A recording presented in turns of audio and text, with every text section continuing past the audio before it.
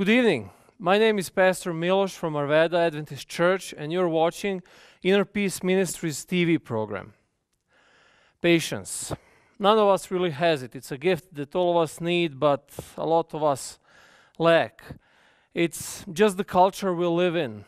Instant gratification. I want it all and I want it now. Nobody likes waiting.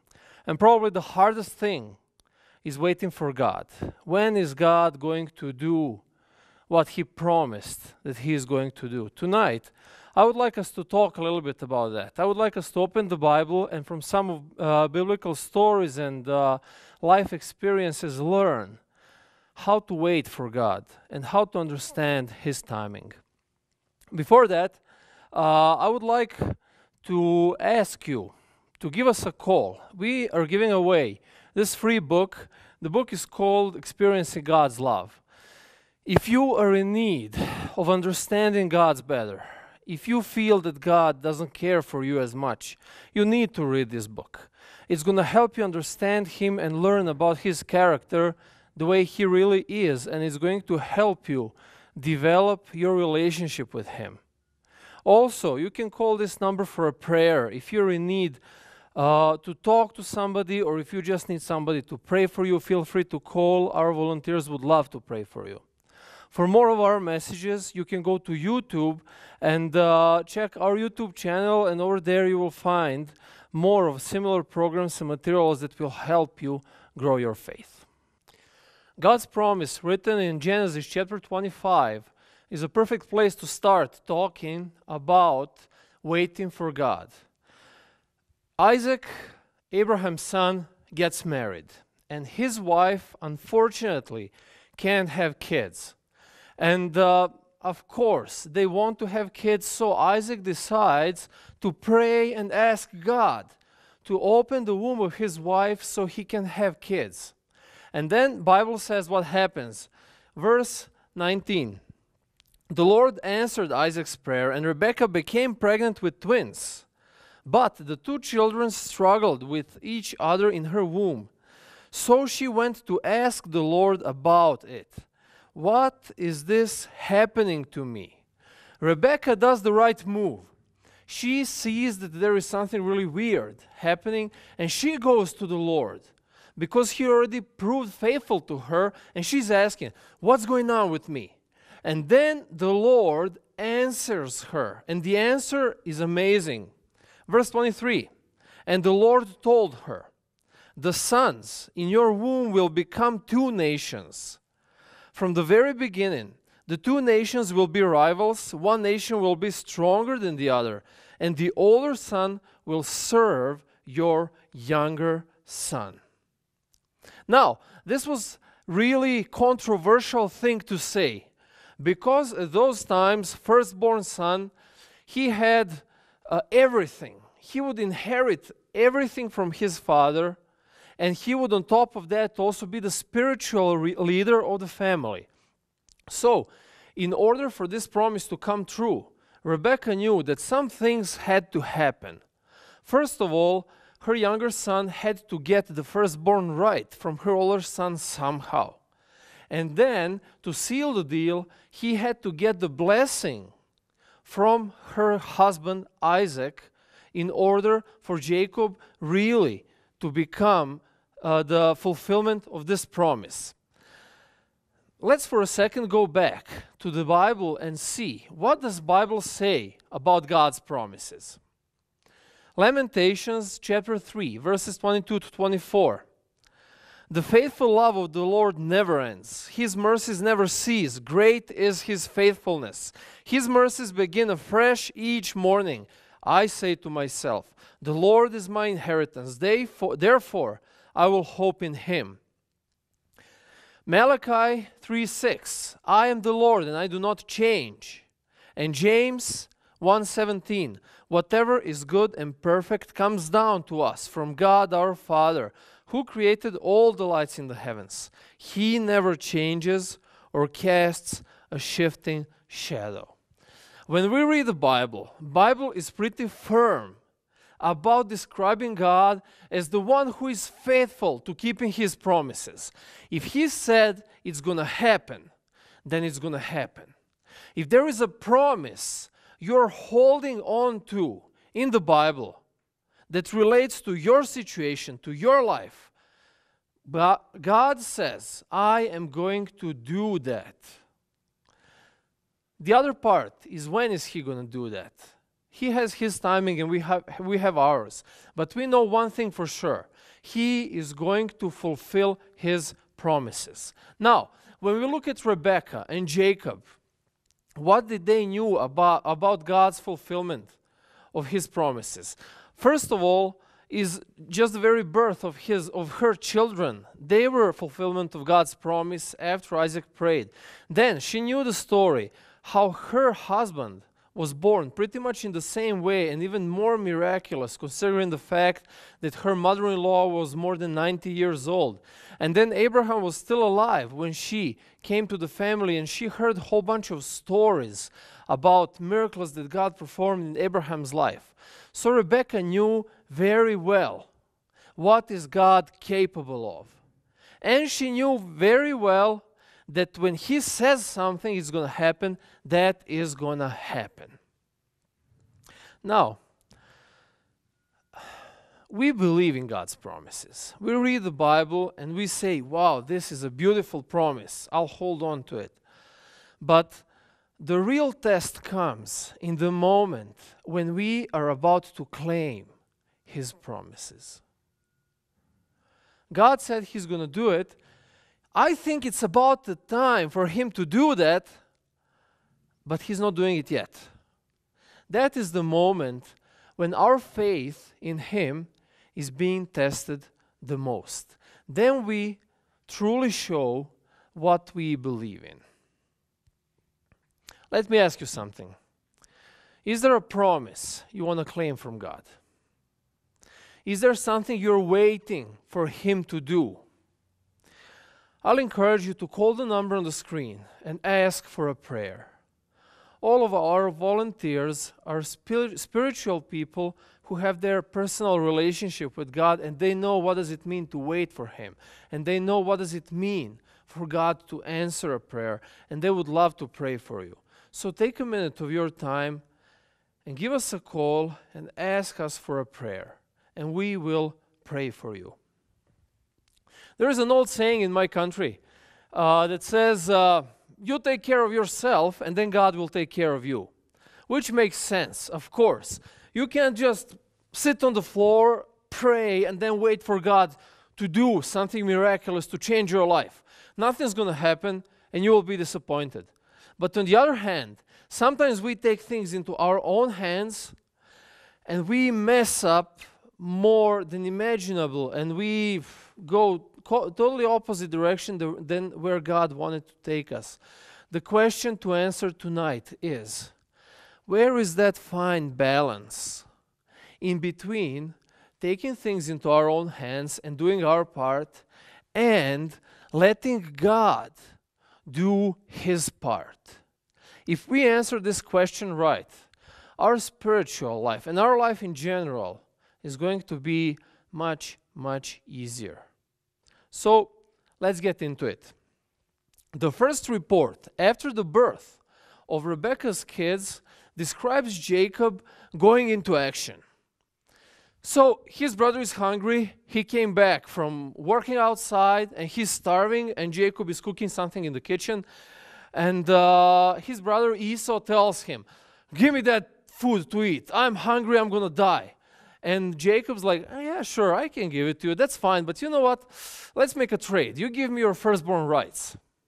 The disappointing thing was that Esau didn't really care for his firstborn rights too much, because he figured, who cares? You can have the firstborn right, just give me some food. And that's exactly what happened. And we see the first step in fulfillment of God's promise.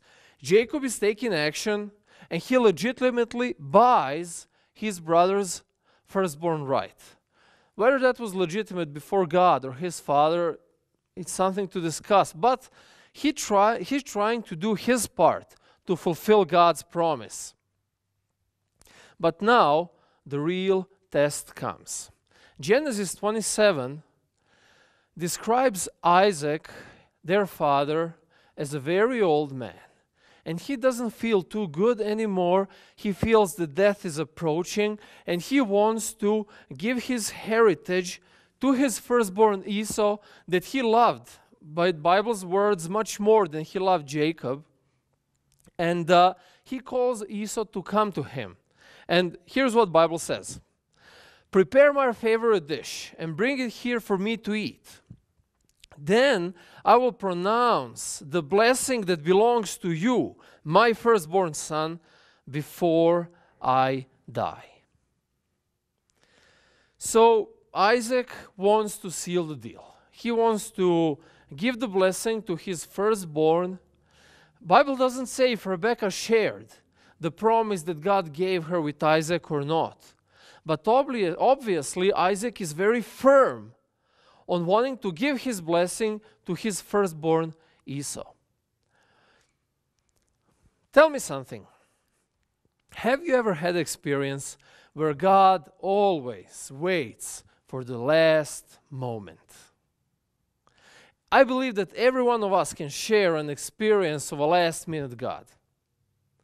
From some reason, he thinks it's perfectly okay to wait for those last 10 seconds before midnight to step in and change things. And we have to sit there and wait and hope that he's going to do that. It's tough love in a way, isn't it? Why doesn't he just do it earlier? Why doesn't he do it in our own time? But honestly, isn't there a better practice for our faith than exactly situations like this? And Bible says that Rebekah and Jacob ended up in exactly situation like this. Rebekah heard what Isaac said, and she figured, okay, this is the last moment to help God do something, because obviously he didn't do anything until this moment to fulfill his promise.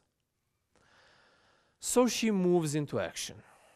And that is where the story takes the sad turn.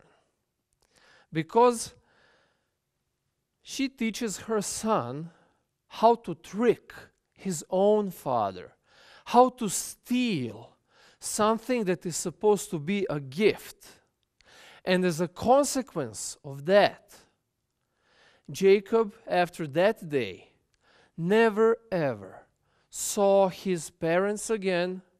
He was running away as a fugitive from his brother who wanted to kill him. And his life, that was supposed to be a blessing, took a very, very nasty turn, and it ended up being completely different than what you would expect from a life of someone who was blessed by God. Have you ever felt that you need to help God?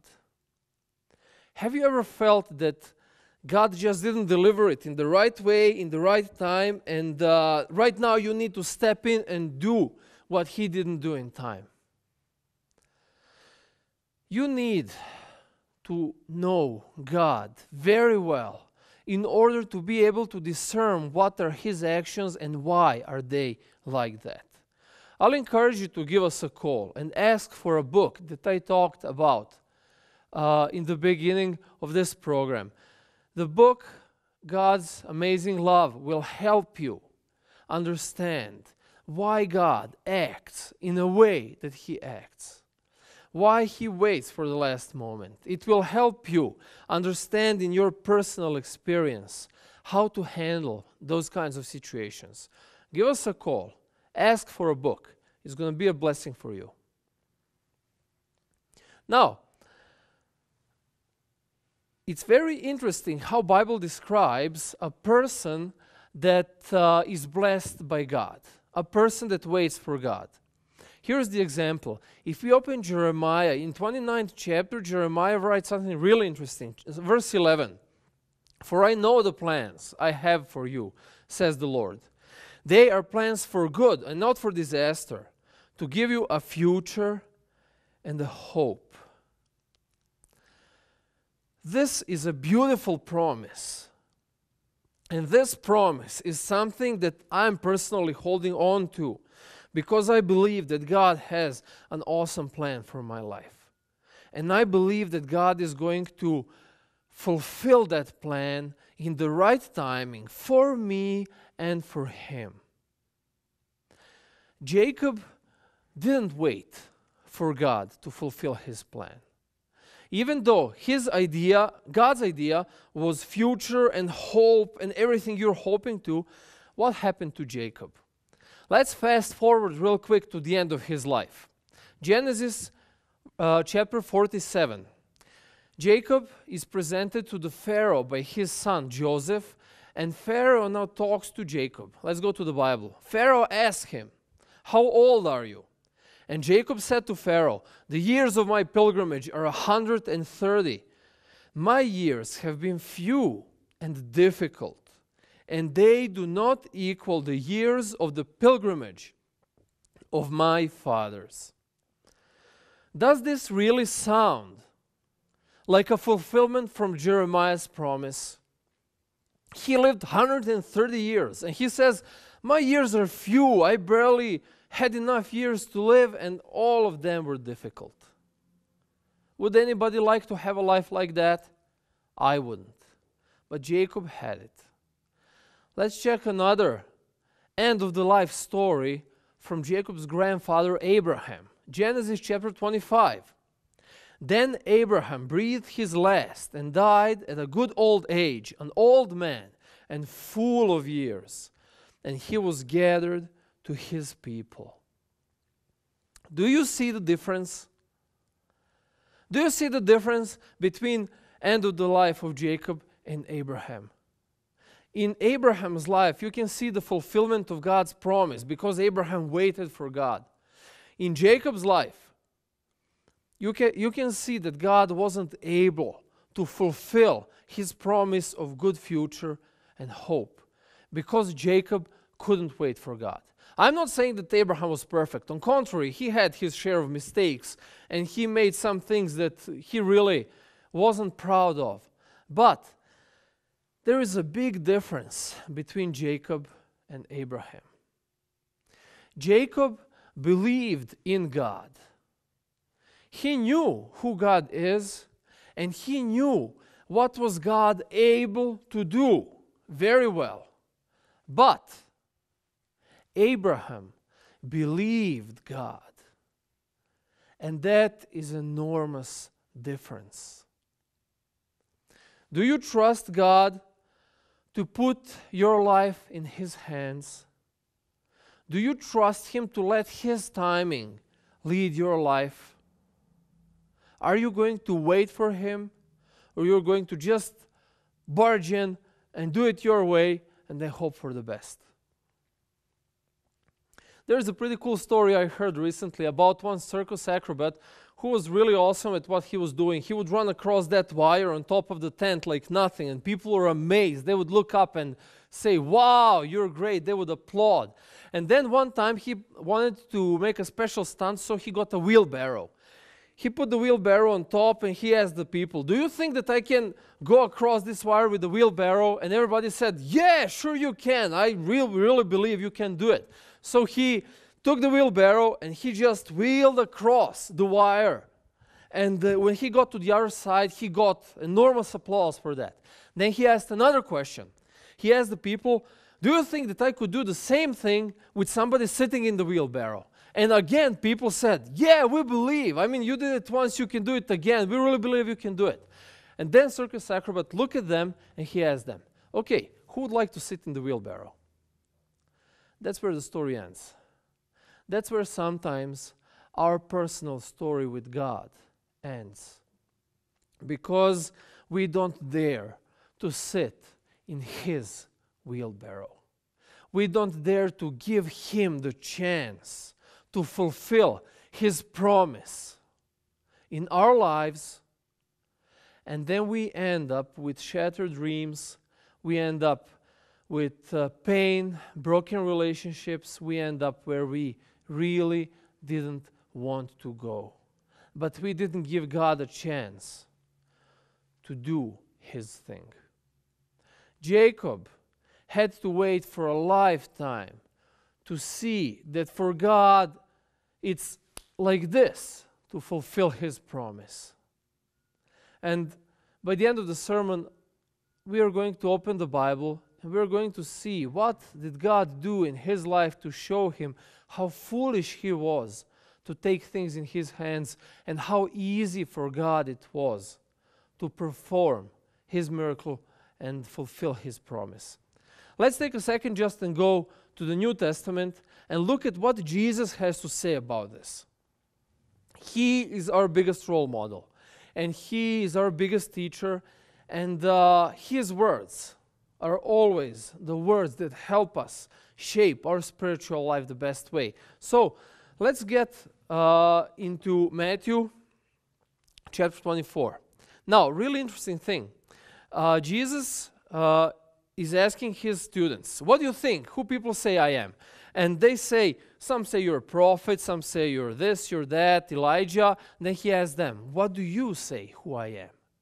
And then Peter just spits out, you are Messiah, the Son of God. And Jesus tells Peter something that I would love to hear Him saying to myself. He says, Peter, that's not your knowledge. You didn't hear that from anyone. God Himself told you that. Imagine being told by Jesus that you are talking to God directly, that you are filled with the Holy Spirit. I believe Peter at that moment felt amazing. But then Jesus moves on. He figures, okay, this is the right time to share with my friends and disciples what's going to happen in the near future. So He tells them, okay guys, listen, when we get to Jerusalem, they're going to arrest me, they're going to crucify me and kill me, but I'm going to raise from the dead. Guess who steps up? Peter jumps in. No, that's not going to happen. There is no way that that's going to happen. And he starts pulling Jesus on the side, telling him, what are you talking about? And then Jesus again does something really strange. He pushes Peter away and tells him, go away from me, Satan. How can one person be filled with the Holy Spirit in 1 second and then only a minute later be the voice of Satan himself? How is that possible? Here is the explanation. Jesus gives the explanations immediately after that. Then Jesus went to work on His disciples. Anyone who intends to come with me has to let me lead. You are not in the driver's seat. I am. Don't run from suffering. Embrace it. Follow me, and I'll show you how. Because self-help is no help at all. But self-sacrifice is the way, my way, to finding yourself, your true self. And then Jesus has an awesome punchline. He says, what kind of deal is it to get everything you want but lose yourself? What could you ever trade your soul for? We tend to forget that God can fast forward today's day and see what's going to happen tomorrow. And He already knows what is the best plan for our life. And He wants to fulfill that plan in the best way. In one moment, Peter was there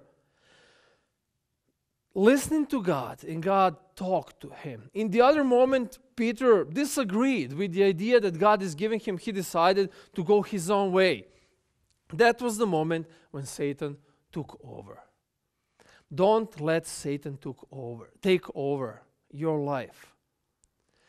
If you rely on God's promise, then let Him fulfill them in the way that He said that He will fulfill them. And He will. And here's the example. Let's finish up. Let's go back to Genesis chapter 8, the very end of Jacob's life. Joseph is bringing his 2 boys to his father, who is sitting over there. He's tired. He doesn't see well. He doesn't hear well. And he's bringing his boys so his father could bless them. And Joseph takes his firstborn and he puts it next to Jacob's right hand. And he takes his younger son and he puts him right next to Jacob's left hand, waiting for Jacob to bless them. You know what Jacob does? Let's read the Bible. But Israel crossed his arms and put his right hand on the head of Ephraim, who was the younger, and his left hand on the head of Manasseh, the firstborn. And then he blessed them. So Jacob is sitting over there, old, tired, blind man, and instead of blessing kids like this, he blesses them like this. There was no more bitter lesson in the Bible than this one, from my perspective. Jacob at that moment knew that God could have done the same thing some century ago, and his life would be completely different. Joseph thought that there was a mistake. Joseph thought that something happened. His father just didn't figure out what's going on. So he tried to fix that, and he says, no, father, this is the firstborn.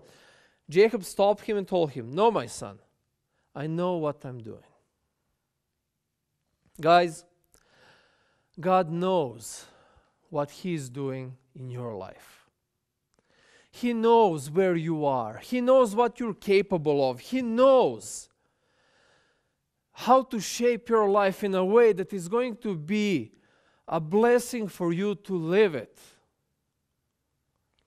But if we stand in God's way, He will never be able to fulfill His promise of future and hope if we try to do things our own way.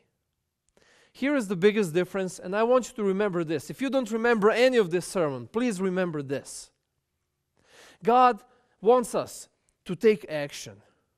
But the moment our action is going to defy His laws, is going to break the character of Jesus that is supposed to be visible in us, it's going to hurt somebody or simply be bad, that is the moment when we need to stop and say, this is not the way to go. Take courage and trust God and let Him handle your life. And He will do some amazing things. Stick to Him. Ask Him for a blessing. Read the Bible. Find the answers, and He's going to give it to you. Just please, don't run ahead of Him. It's going to be a painful experience that we usually regret. May God bless you in this week to live a life following Him.